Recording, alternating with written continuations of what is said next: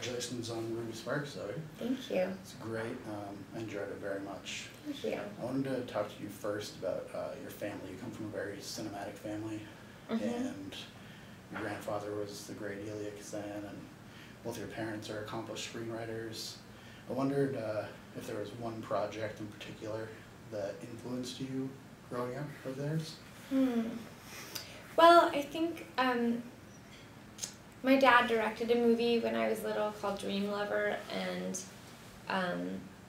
you know, had a few movies in production, and my mom had, you know, Little Women in production. I remember visiting the set on that.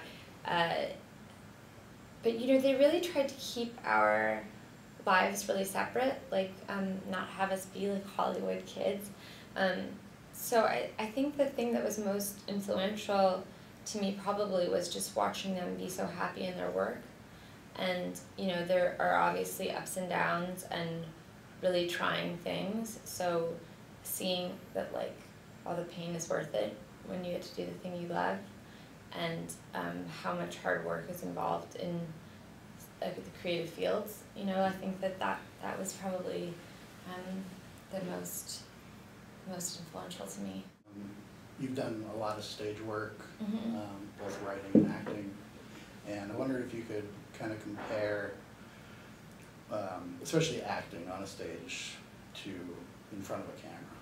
Yeah, that's a good question. They feel like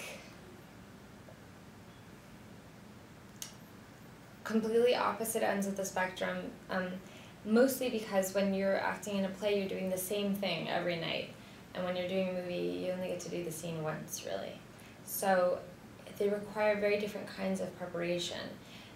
Basically, when you're going to act in a play, you are sculpting your entire performance. So you use rehearsal to figure out sort of what the best take is, and then you kind of try to approximate it every night. You know, it's like those Tibetan sand mandalas or something. Like, you know, you're making it every night in order to let it go. And when you're working for film, it's all about being prepared to be completely in the moment for a short period of time, and then the editor makes the performance later for you. So you give them the range that you would be comfortable delivering the performance in. You know, if you don't want to give them the option to cut together a performance that you won't like, but you want to give them enough options that they can make choices in the editing room tonally. Can you name for me some of your favorite authors, playwrights? Sure. Playwrights, I would say, you know, Chekhov, William Inge, Ibsen, Arthur Miller, Tennessee Williams, Paula Vogel. There's a play by Max Frisch called The Firebugs. I really love that play. Novelists, I love Murakami and Richard Ford and Brodigan and Nabokov.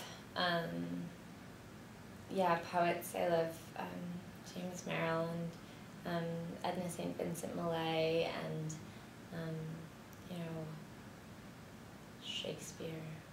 Yeah. Great. So you're like a real bookworm, huh? I am. Were you always reading growing up? Yes. Yeah. Yes. Dickens and Bronte were my favorites when I was a kid. Cool. So did you conceive Ruby Sparks as a play originally? No, definitely not. Always a screenplay? It was always a screenplay. I've heard Ruby Sparks compared to a bunch of movies, Weird Science and Stranger Than Fiction most recently, and obviously Pygmalion. Right. And I wondered if you're especially enamored with any of those films in particular? No, you know, I have a lot of respect for those movies, but I really wasn't thinking about them at all. You know, I was more thinking about movies like Groundhog Day, or you know, even like something like Annie Hall or Hannah and Her Sisters, you know, or Tootsie. Yeah. Yeah, Harold and Maude. Those were not movies I thought about while I was writing, but movies that we discussed before we shot it.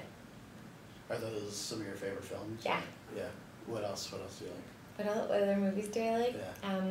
Well, I love all of Hal Ashby's movies. I love Nick Rogue's films. I love Polanski's movies. Bergman is a big favorite. Godard, Melville. Yeah, Army of Shadows is like one of my favorite movies. Contempt is one of my favorite movies. I don't know. I love Hitchcock. Cool. So the classics. Huh? Yeah, yeah.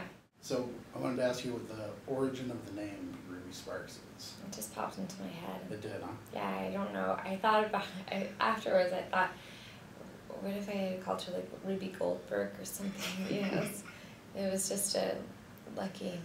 It is lucky. Were there any other contenders? No. That was I mean, her name was her name. You know, like it's one of these things where it just comes to you. I mean, Calvin's name in the film is Calvin Weirfields, which is a lot stranger, and I don't know where that came from.